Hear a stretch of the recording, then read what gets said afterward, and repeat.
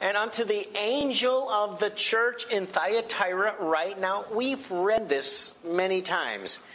But it's, rather than jump right into slides or jump right into ideas, I want to jump into God's Word. I believe that every Word of God is compacted with supernatural power. Amen.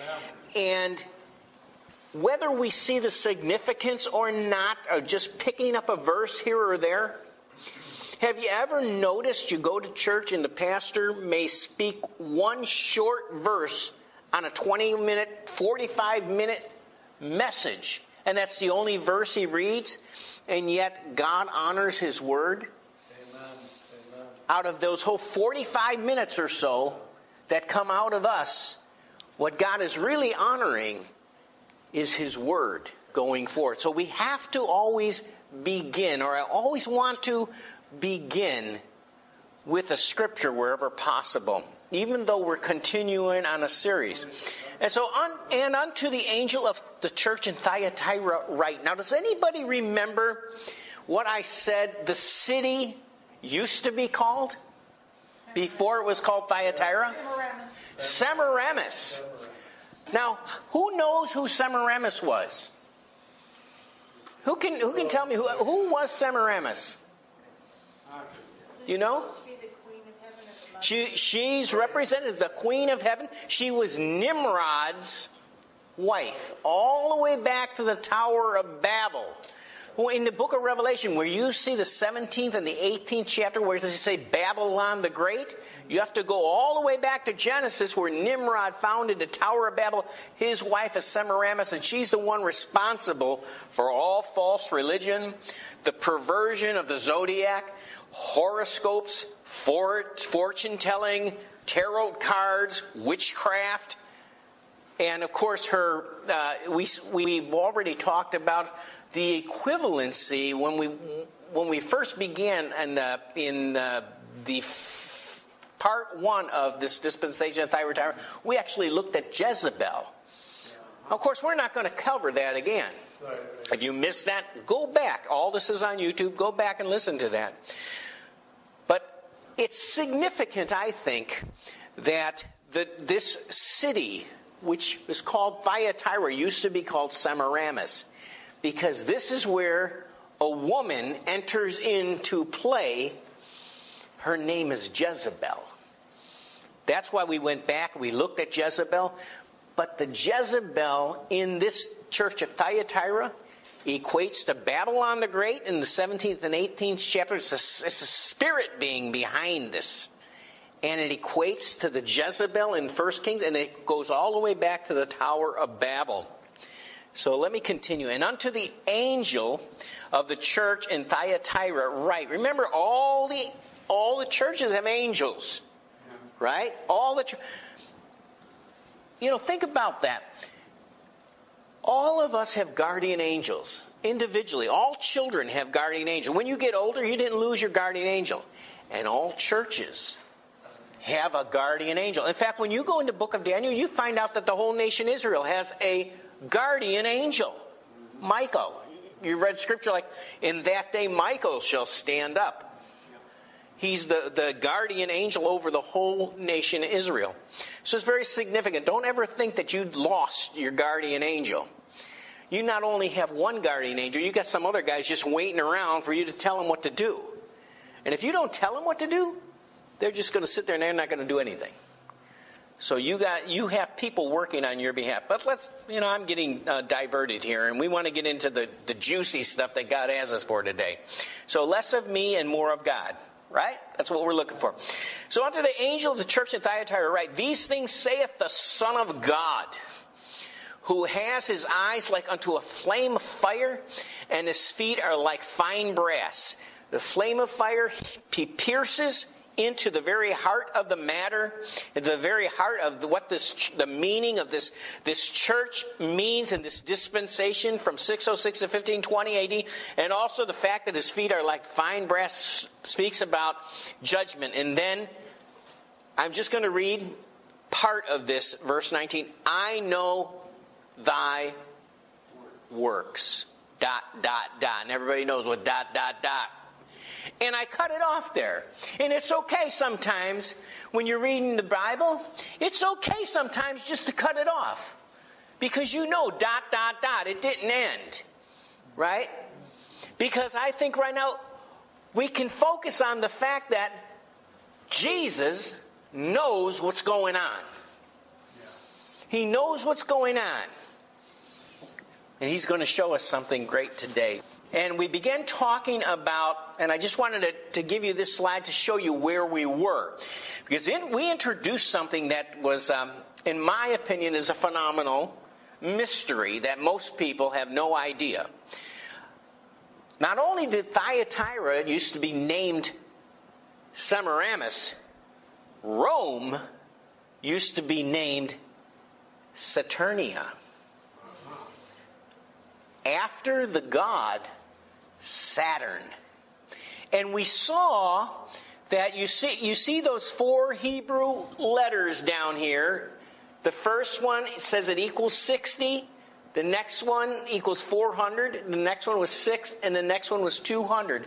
You add those up, it was 666. The word there is the name for the god Saturn in Hebrew. Saturn was the god of Rome. It was the main god of Rome. And it was called Saturnia. They changed it. This is going to freak you out if you're normal. This is a picture of Saturn. Yeah. Is this? I mean, can you? How many horns do you see on his head? 7. Okay. Remember, we said that when we were talking about Rome, we were talking about the beast, and we said we saw this dragon, and we said a dragon was a symbol. The red dragon was a symbol of the Roman Empire. Of course, it's a symbol of Satan also. We talked about Satan having 7 heads, right? This Saturn had these 7 horns. We know horns represent kings, right? Or some sort of entities or powers. Saturn had these 7. And according to mythology, Saturn had 7 children.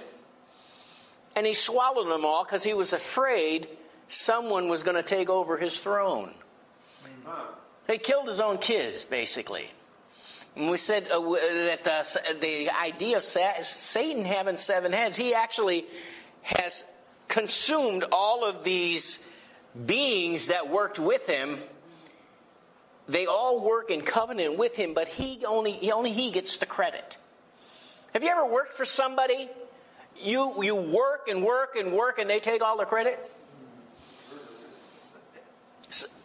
I've seen my wife go through that over and over. It's such a depressing thing. It's such a challenging thing when someone's taken all of the credit for the hard work that you did. And then you get the blame. So apart from the name Tammuz, Nimrod was worshipped by many other names. And in Rome, Nimrod was worshipped as the sun god Saturn.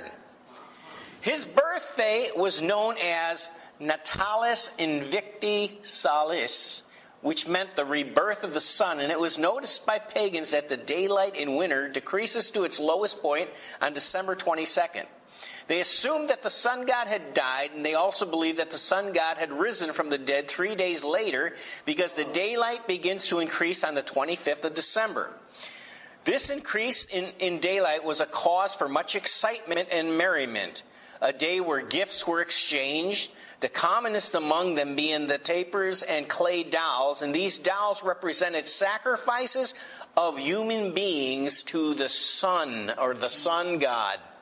In fact, there have been times where archaeologists have uncovered things and have found the skulls of little babies, thousands of them, and they just cried their eyes out because these little children were literally offered as sacrifices to these statues.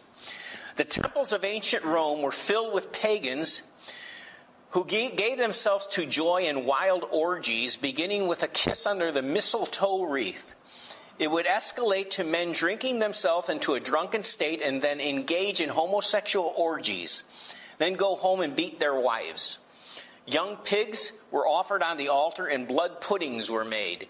Lights were kindled until the 6th of January, and this is the reason behind the 12 Days of Christmas song. Interesting. And homes were decorated with greenery. My point is not to attack Christmas, but just to give you a foundation. This was the worship of Saturn. It was called the Saturnalia. Do you notice the two pictures next to Saturn? The first picture, the one that's sitting down, has a cup in his hand and a cross. That actually was coined by the Roman Empire, representing Rome. Did you know that? I mean, that was coined representing Rome before John talked about Babylon the Great holding up that cup. The other one is the Statue of Liberty. The other hand. Oh, the other hand has a cross. A cross? Is that a cross? What's holding? He's got the cup in one hand. What's his other? The cup's in one hand, the cross is in another. Yeah, a cross is in another. And that represented Rome sitting as a queen upon the 7 hills. This is exactly what John was referring to in the book of Revelation. And you can see that this equated, or there's a connection between Rome here and the goddess sitting there with the cup. She is like the wife of Saturn. And you can see the Statue of Liberty. Now, where does the Statue of Liberty sit? It sits in this country, USA, right? There is a connection between this prophecy, the book of Revelation, later day prophecy, and the United States of America. And we're not going to get into that tonight, so you'll have to come back. And I can't tell you when we're going to get there, but we'll eventually cover a connection with the United States.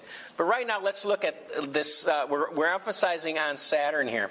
But pagan traditions are not killed easily. So when the pagan Rome became papal Rome, the Roman form of sun worship that originated in Babylon became clothed with Christianity. So it's a historical fact. You can go on the internet.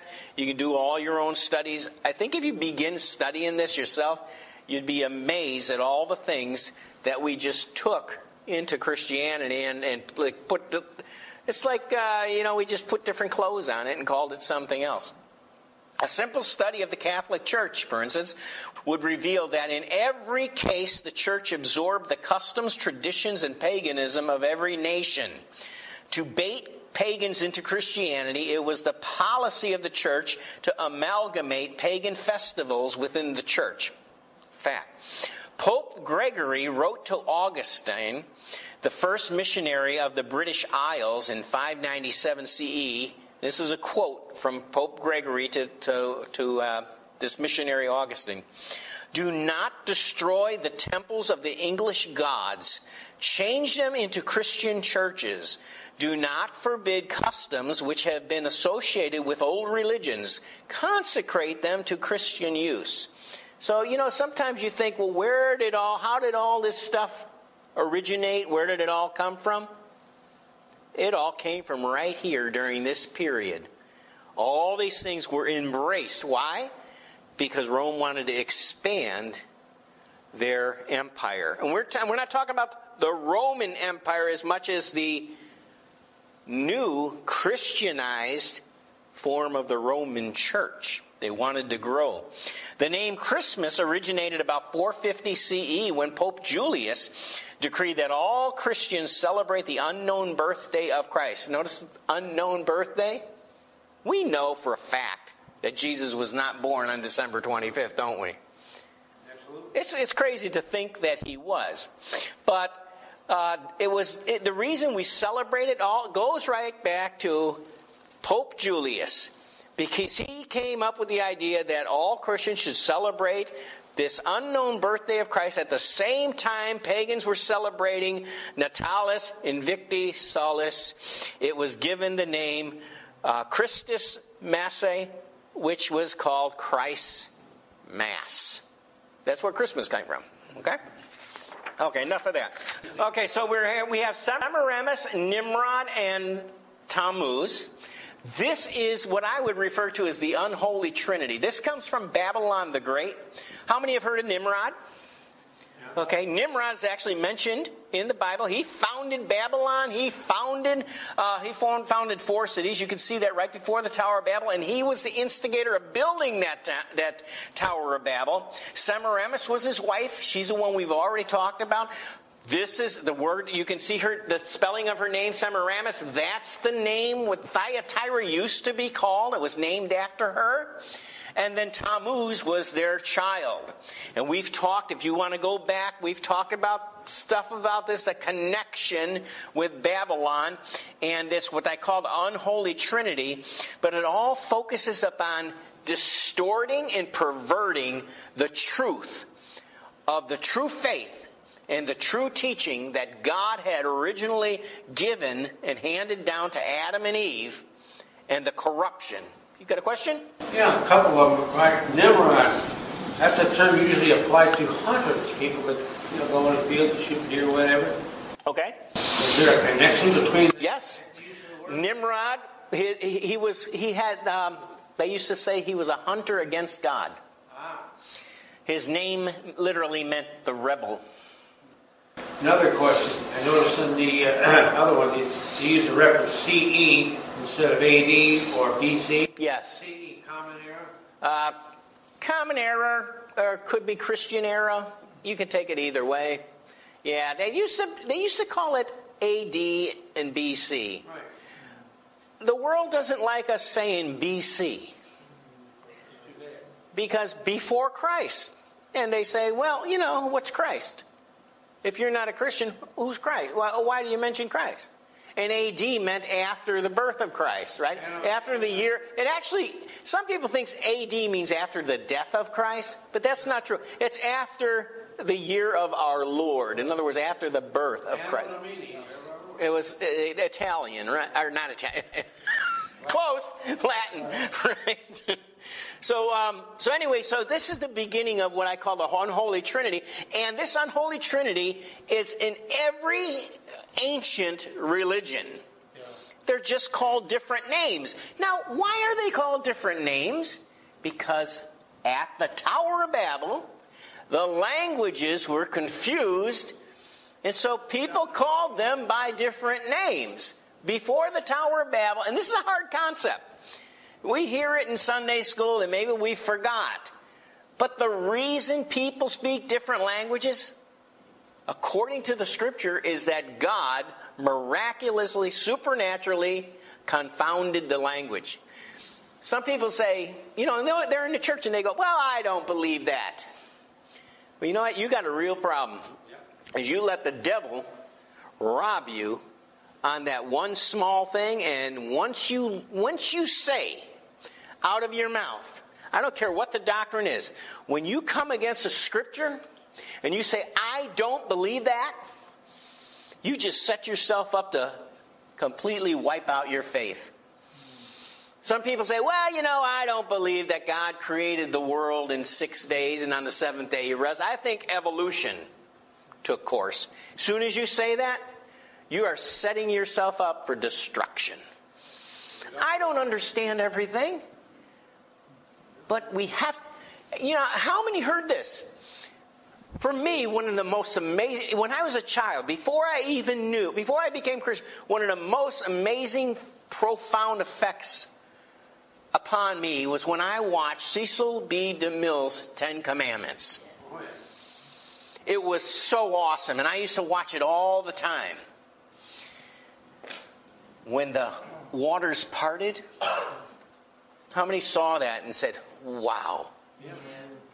What would you get? Just to be there, right? If I could just go back in time and witness it. And you know what? We will be able to, because nothing shall be impossible for us. I believe we will be able to see that. Just like today, we go and we rewind it. Well, we don't even rewind a video now. We put a CD in, right? Or a DVD in. But we'll be able to see it just the way it was. Isn't that going to be cool? Now, there's people out there that say, well,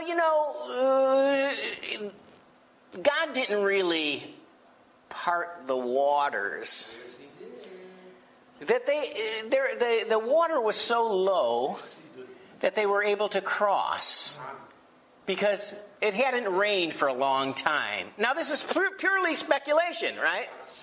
By the theologians, the professors.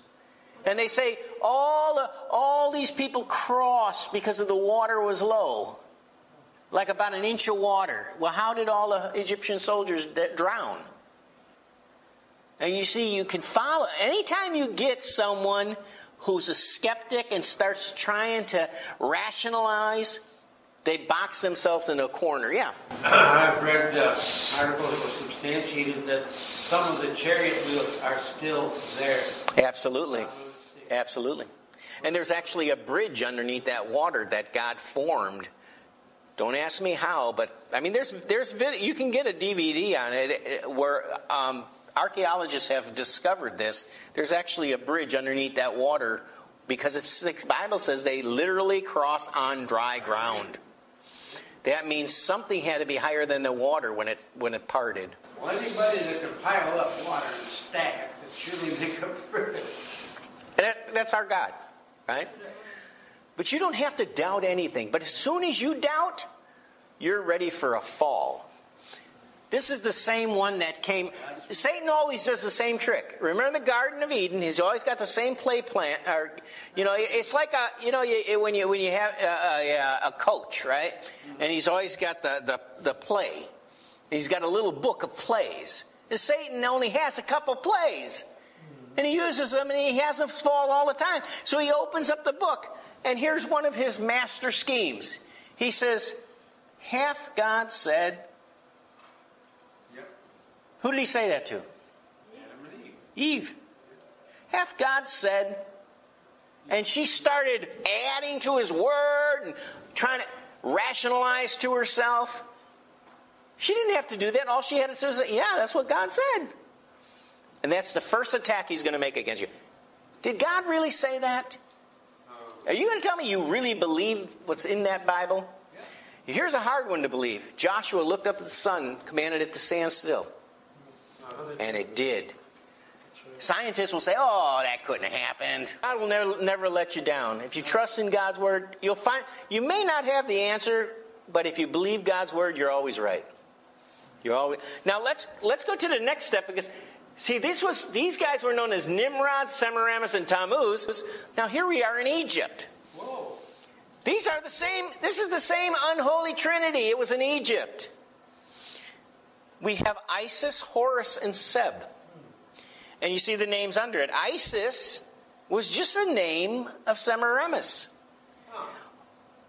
Tammuz was named Horus in Egypt, and Nimrod was named Seb. This is once again the unholy trinity. What's interesting here about Egypt, if you go back and you look, in fact, I preached it one time in the church here. Unfortunately, it's not recorded. But if you look at the book of Exodus this way, when Moses came against Pharaoh, and there were them 10 plagues, every one of those plagues was against an individual god, where God showed that he had power over all the gods of Egypt. And he just wiped them out. And then, of course, the last one was the angel of death, right? Yep. But so there's your unholy trinity again, Isis, Horus, and Seb. This becomes important. IHS. You may have seen that acronym. And that's why we bring this up, because Jezebel is listed in Thyatira, and the spirit behind her is the same one that was in this Isis, the same one that's in Semiramis. And look at here, Semiramis and Tammuz came from Babylon. But look at this. They had the same god and child in China. They had the same one in India. They were just named different. In Ephesus, you'll see it. In Egypt, you see it. In Israel, they had, you read it in the Bible, Ashtoreth and Baal, or some people say Baal. And then in Rome, you had Venus and Cupid. In Greece, you had the same thing. So this is the same. When I want you to say, there were many different names of gods, but it's the same spirit energizing behind the whole thing. Is Jezebel's spirit always represented as in a female? No. Is Jezebel always a... Jezebel's spirit always Jezebel can manifest in male or female. Wasn't I called those were female? Well, because the Isis or Semiramis spirit, she was represented as a queen of heaven, and in every one of those places, they were manifested. There was a goddess or queen of heaven that was a virgin who gave birth to a child. Okay? Yes. In spirit, there's really no gender. There's no That's male or right. female. Right. They can take on whatever form. And in fact, you can have many demons. It just doesn't have to be one. In fact, we probably won't get into it today, but we would even look at some of the aspects of the Jezebel spirit. But it's very alive and well.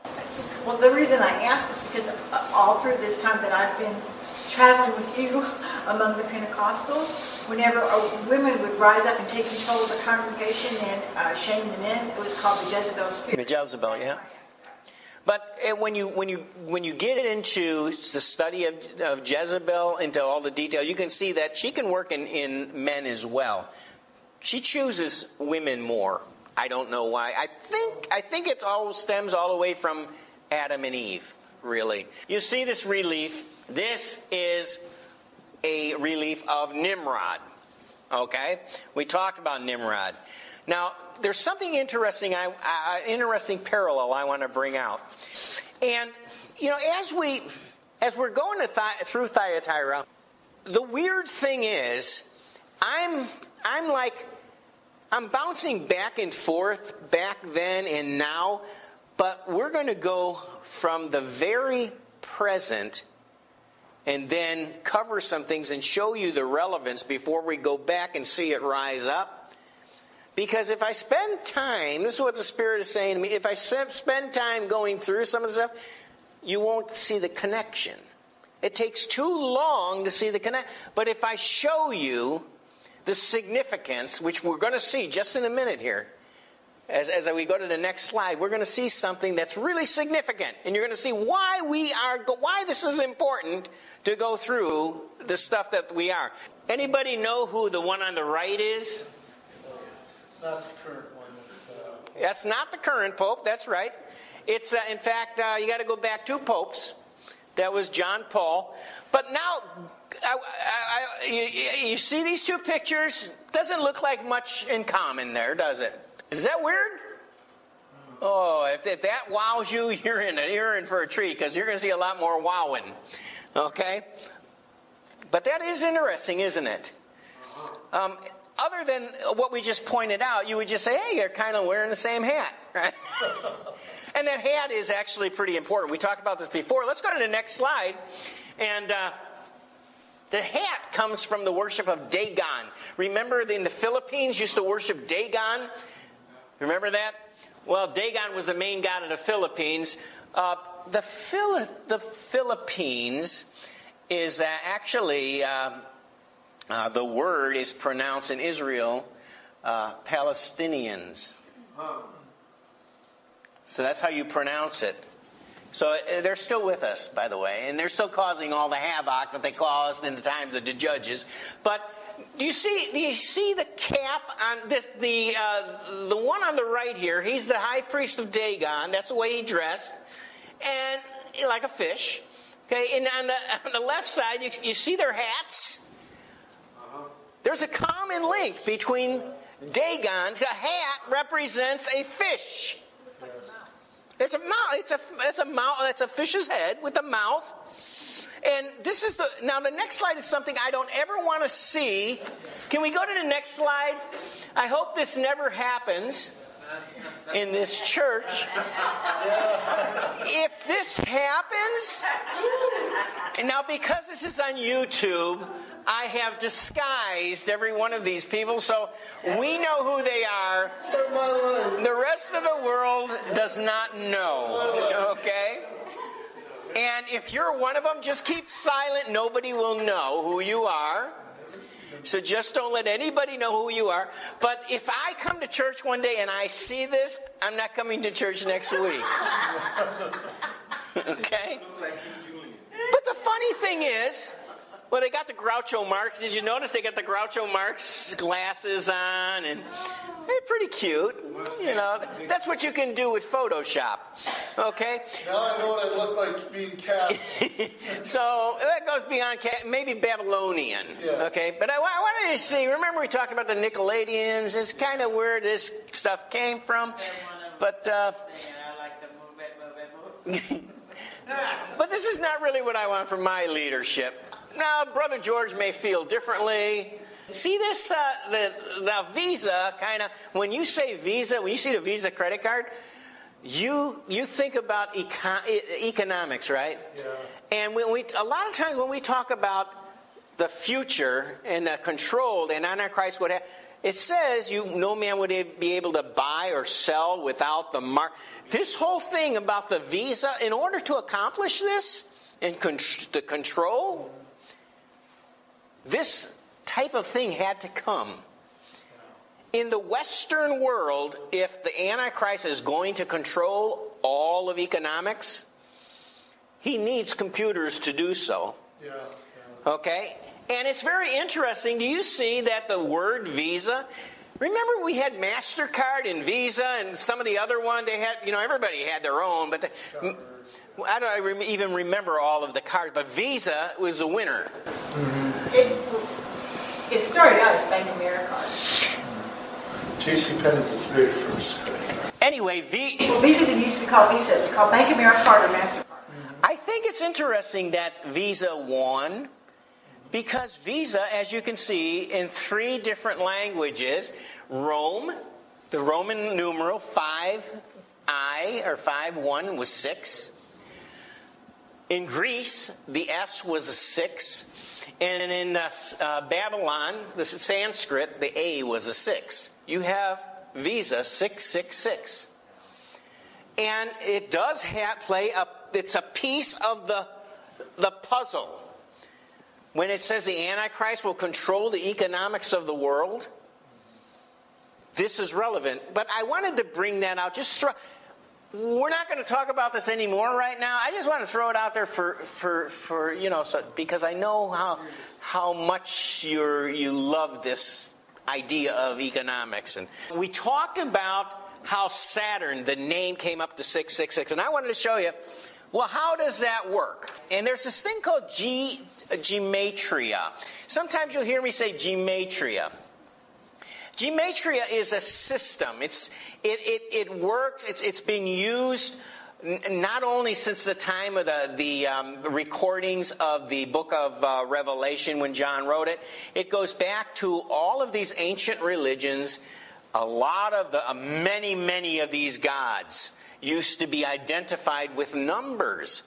It just so happens that Saturn was identified with 666. And when John wrote his book and said 666, it was not a mystery. Well, it was a mystery to some, but it's not an accident, because he was referring to Saturn being the main god of Rome, which used to be called Saturnia.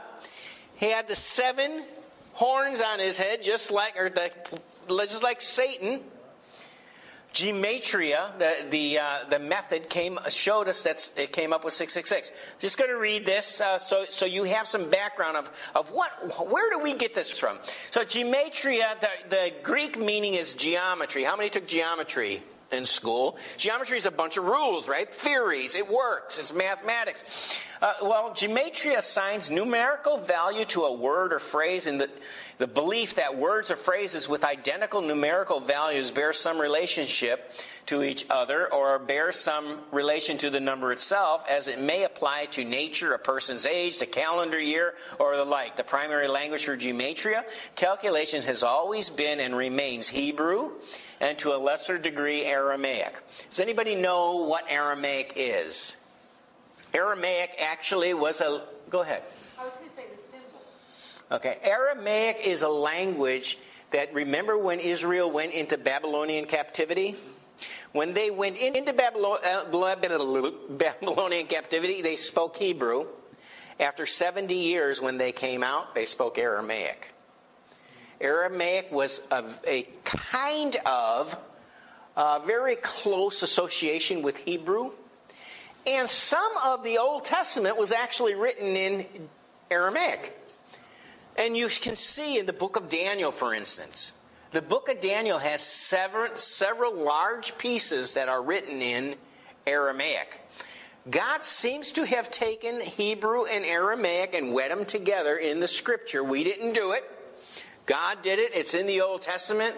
We don't know why He chose to do that. The other thing He did was He took the script of the Aramaic, and that is the script that you see today.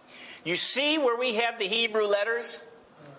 Those Hebrew letters are actually, we call them Hebrew letters. That's actually Aramaic script. Before they went into the captivity, the script of Hebrew was different than it is today. We are using the Aramaic script, which is okay, because there is so much similarity to the two languages, but God seems to have joined them together. You know what the Scripture said? Remember Adam and Eve, what God has joined together, we can't split it up ourselves, right? God did it. Let's just accept it, and we'll move on from there. But the primary language has always been Hebrew, and to a lesser degree Aramaic. I think the reason is because there's not that much Aramaic in the Bible, but there are significant portions that are in Aramaic. So, just so you know, most of it's Hebrew. Here's the Hebrew alphabet, and the Hebrew alphabet, the letters are all assigned a number. Okay, so this is the way it works. If you have this, and you'll have the slide in your notes, and you will be able to take any Hebrew word now and figure out what the gematria is and add that up. So if you want to spend the rest of your life thinking who might be the Antichrist, and you know what it is in Hebrew, you could spend... I would not recommend you do that, because it would be very boring and you probably won't figure it out anyway. Yes? Some of the symbols up there look like Chinese. They look like Chinese. Asian, symbols that they use. Yeah. Right. That's true. But that is the Hebrew. If you go to Israel today, or if you look on the internet, if you see Israel site that's written in Hebrew, that's the characters that they use today. The script. If you look at an Israeli newspaper, if you go to Israel and street signs, the names are in the Hebrew there. Here's the Greek letters. They also have, values, because that's the way. They didn't have a number system like we do. 1, 2, 3, 4, 5, 6, 7, 8, 9. And then we had letters. They use their letters for numbers. Okay? So every word can be transferred over to numeric, because that's the way it works. And you learned this in Roman numerals. How many in school learned the Roman numeral system? Okay. Then they don't teach it anymore, and I'm sad about that. But I put a little thing up in the right-hand corner here because it's important. You see that up there, 666? You're going to see this again. Okay, that is, if you look down at the sixth value, it's called a stigma, and it's the sixth, the value is 6, okay? We're going to see that again. Notice the letter. What does it kind of look like? Huh? An S, okay. Or a snake. Or a snake. In fact, this is the number of Isis. Remember we said the number of Saturn was those 4 letters and they came up to 666? The secret number that Isis was worshipped under was these 3 values, and it was pronounced S. Well, that's kind of weird. And I'm going to show you when we come to it, but I'm going to give you a heads up on that. How many have seen pictures of the statues of Isis from Egypt, or maybe from when in Rome, and because they worship Isis throughout, and we're not talking about the Isis in Arabia or in Iraq. We're not talking about those soldiers. We're talking about the goddess Isis. She had a snake coming out of her forehead. Remember, the mark is on the forehead, and her mark was a snake coming literally out just in that same shape. And they pronounce it S, which is the sound of a snake. All right? Which is kind of weird. Also, how many are familiar with in the book of Revelation, it says, and his number is 666, or his number is 603. It did not really say 666 literally. It said it with, you see up there that thing that looks like a XES, and underneath it says 666? The manuscript, or the way John wrote the book of Revelation, the way he wrote it, when he said 666, he didn't spell it out. He put the numeric equivalent, which we would say XES, and that adds up to 666. The translation is the value of that number. Now remember, I always wondered in years gone by, I said, why does he say... Do we say the number, the name, or the mark? Mm-hmm. One would have been sufficient. Mm-hmm. And it's kind of been a riddle. Well, is it the number, or is it the name, or is it the mark? Oh.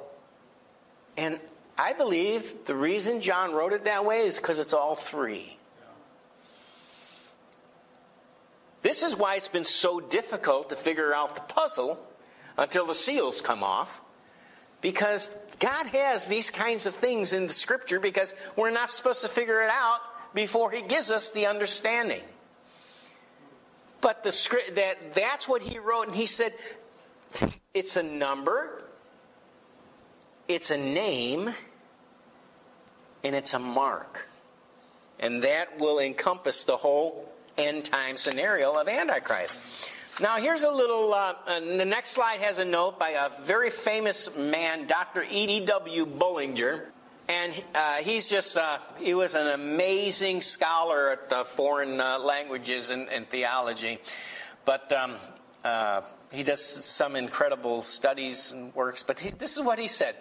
The letter stigma, which is that letter there that looked like that snake, is used for the number 6. Why this letter and number should be thus associated, we cannot tell, except that both are intimately connected with the ancient Egyptian mysteries. The 3 letters SSS, or in Greek, is how many recognize that it's a symbol that we use the sum of? But so you got those 3. That's literally what was there for S. But when it was numeric, they used this other number, this letter called stigma. But the SSS was a symbol of Isis, which is thus connected with 666. Indeed, the expression of this number, now see where he's got that other Greek, the XES, which is in Revelation? He says it consists of the initial and final letters of the word Christos. Christos is literally the word Christ. Okay? So X was pronounced K. And the S, of course, is S.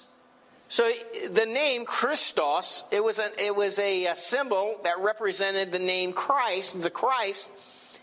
And the symbol in between, look at that symbol in between. He says this symbol in between is a definite symbol of a serpent.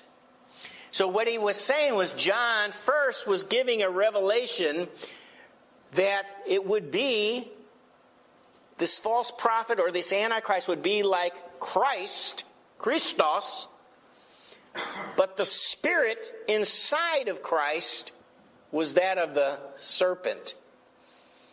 Remember, Jesus said, many shall come in my name. Many false prophets would come. But it's the spirit, okay? And in the next slide you can see, I've separated this so you can get a good picture at what we're looking at. When John said 666, this is what he was looking at. And here you can see how it adds up to 666. Okay, and you can go back and you can refer to these slides. We don't have to spend a lot of time here. We talked about how at the same time the papacy was rising up and the Pope would begin taking control and the Catholic Church would emerge, at the same time this other personage and this other religion was rising up. Same time. Muhammad. You see what he's got in his hand there? The Quran. Okay? This is important. It comes into play. Now, according to the Quran, this is, it's broken up like chapters, just like your Bible is. And in 48:29, it literally says this: the mark of them is on their foreheads, from the traces of prostration. Now, this mark we haven't seen actually on a Muslim's head, but it is believed by many that there's coming a time where literally the Muslims will have an engraving put in their head because they will want to be identified who's with Allah or who's with Muhammad and who is not. Okay? But this sign that's on his head right now, that is a insignia or a symbol that represents Muhammad. Muhammad is pronounced in Greek Mohammed. And this, people have known this for, 1,800 years. They figured this out, or not that long, when Muhammad arose up, which about from 600 A.D. or 650 A.D. Onward, they began to figure out Muhammad has a numerical value of 666. Well, that's kind of significant also, since we can trace the rising of Islam in Muhammad from the prophet Daniel. So it is interesting that if he's supposed to represent Antichrist, that his name has the equivalent of 666. Now here comes something that's kind of a key point about Islam. The next slide here. Up above we have what looks like the XES, which we said was how John wrote 666 in the book of Revelation. Down below we have Arabic. And you can see something very similar there. And what that says in Arabic is, in the name of Allah, with crossed swords, symbol of Islam, and it's read right to left. But you see that crossed swords appears a lot of times right next to this, this word or this letter, or these letters that look like, or that are mean in the name of Allah. And it looks like that middle letter has just fallen on its side. That's the same letter that Bullinger said represented the serpent.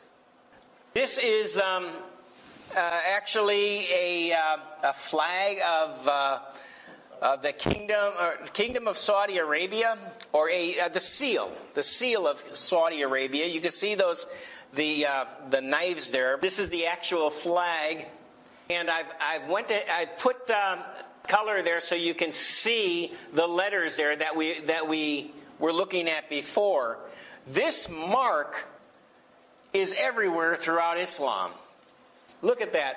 If John was trying to say the mark of Antichrist will look like this, and you look at the one, the mark does look very much like what John said. Remember, he said there's a name, the number, and the mark.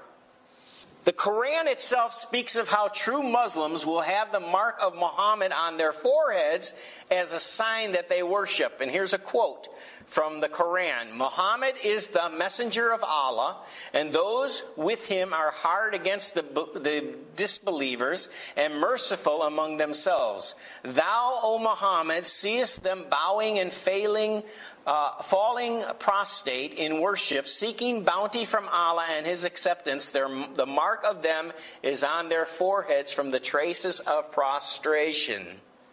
Oh, here. Islamic jihadist movement set to take over Israel is a highly religious movement seeking to strictly obey the Quran. They are highly conscious of these verses. They perceive those who don't have their mark in the forehead as having the mark in the forehead of condemnation. And that comes from Surah 9:35, which is basically chapter 9, verse 35. The idea of a seal being placed upon non-Muslims who refuse to convert to Islam is found also in the Quran, in chapter 7, 101, where it says, "Thus doth Allah print upon the hearts and minds and foreheads of disbelievers." Now, again, the guy's hand there, the mark on that hand is just somebody's idea that he feels that this will eventually happen when Islam takes more control. But what is done today, most of these Muslim soldiers are wearing, you see the ring there? The ring they wear on their right hand, and it is a mark on their right hand. And they also have a mark on the head. It's not engraved, but we'll see that in a minute. I'm going to read this out of the Quran. "Thus does Allah seal over the hearts of the disbelievers, and we did not find for most of them any covenant, but indeed we found most of them defiantly disobedient." What that means in Islam talk is if you fall into that category, they have a right to kill and cut off the head of the infidel in the name of God or in the name of Allah. They feel completely justified. Now here's something you may be familiar with. Have you seen these headbands that they wear? Well, this mark that we've been talking about is always on their headbands. So they already have a mark of Allah on their right hand. They always have a mark of Allah on their forehead, because they have the headband and the ring. Here's something interesting. The seal of Muhammad was held to have magic qualities, and the loss of the seal amounted to the loss of the caliphate and the loss of unity among Muslims. Caliphate means the Muslim empire, which is what ISIS is trying to establish right now in our day. Now the ISIS group there, or what Barack Obama calls ISIL, are popularizing the seal again, announcing a caliphate and urging Muslim unity, a unity which will ultimately be focused against Israel. I don't know if you're aware of it, but the reason ISIS has been so successful, they're using all kinds of multimedia, commanding anyone who's a follower of Muhammad to come and claim the promised land given to Abraham. It's time to rise up. Allah is calling all the faithful. That's why people are leaving the United States and going on. You think, how can people born in this country go over there and join forces with them to eliminate Israel and to cut off the heads of people over there? How can they feel called to do this? Because they are saying that if you're a Muslim, then you need to join with us, because now is the time of the end. Now is the time of the restoration of the caliphate, the Muslim empire. They're very serious about this. Another thing going on, and you can see the mark that shows that it has to do with the book of Revelation in 666. Now here you see the Islamic State announced that they're going to have their own coinage. And the proposed coinage would indeed have the seal of Muhammad on it. There is no, what it says there on those coins is, there is no God but Allah. Muhammad is his prophet. It's in the middle of the coins, and around it, it says, surely this is the fraternity of your faith, a single faith. I am your Lord, so worship me. And it comes right out of the Quran, which is the chapter 21, verse 92. On other coins, at the bottom, it says, then there will be a caliphate on the model of the prophet, quoting a supposed prophecy of Muhammad that the world will be ruled by a Muslim state at the end of times. This shows you why things are happening as they are. And every time you see this is what is on the ISIS flag. There, you see the letters in green there? That's the same thing we've been looking at. It's the same mark that John talked about, except the middle letter is flipped on its side. And this is the same thing you see on their forehead. You see the mark? You see how they got the mark of Antichrist or of Muhammad on their forehead? Remember, we talked about Nimrod, Semiramis, and Tammuz. It's very interesting that Tammuz, the faithful followers of Tammuz, used to wear the headband with his mark. That's where it came from. That mark represented the first letter of his name, Tammuz. And all the followers of Tammuz wore that mark. Know that there seems to be a connection here. And I want to show you what the Catholic Church did. How many have heard of the Church Fathers? Okay, when you talk about the early Church Fathers, it sounds like, oh, well, these guys really knew what they were talking about, right? Because we're going back. No, when you hear early Church Fathers, it's the early Catholic Church Fathers. Okay, so you can be really misled by somebody saying, well, according to the Church Fathers, they were the Catholic Church Fathers. Okay? So according to the early Church Catholic Fathers, they attested to the use of the sign of the cross, and that it is the seal or mark of Christianity, the mark that opposes the Shema. I'm going to show you what the Shema is in a minute. It's a Jewish term. The emphasis of this cross being a mark of Christianity actually arises out of Christianity. The word cross in the Bible is not really there. In the New Testament, how many have read in the New Testament cross? The cross of Christ, the cross this, the cross that.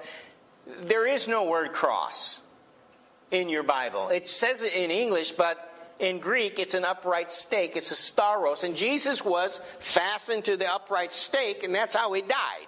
Was crucified, and he rose from the dead. That's a fact. But the idea of a cross really was perpetrated by Catholicism. Now let me show you the quotes here, how this happened. Tertullian described the commonness of the sign of the cross this way. He said, in all our travels and movements, in all our coming and going, in putting on our shoes, at the bath, at the table, in lighting our candles, in lying down, in sitting down, whatever employment occupies us, we mark our foreheads with the sign of the cross. How many have seen this? It's very common. You see that all the time, right? How many have seen them where they actually put a mark on the forehead of the parishioners or the members of their church? This did not come from Christianity. But they make Sometimes it's an X. yeah. So, yeah, exactly. This actually came out of Rome from the worship of the sun god, where they used to mark the faithful with a cross in their forehead. And what the Bible tells you is don't get a mark on your forehead. What's the mystery, what's happening here is the Antichrist, people are going to miss what's happening because some of them are going to say, well, I think it's Islam. So I'm not going to get the mark of Muhammad on my forehead. But at the same time, the Pope's rising up in power. And he's going to want to distinguish all the faithful Christians to get a permanent cross on their head. I want you to understand where the cross came from. Now that doesn't mean you have to get rid of your crosses and you got to take them off the wall. That's not what we're talking. We're talking about having an engraving of a cross on your forehead.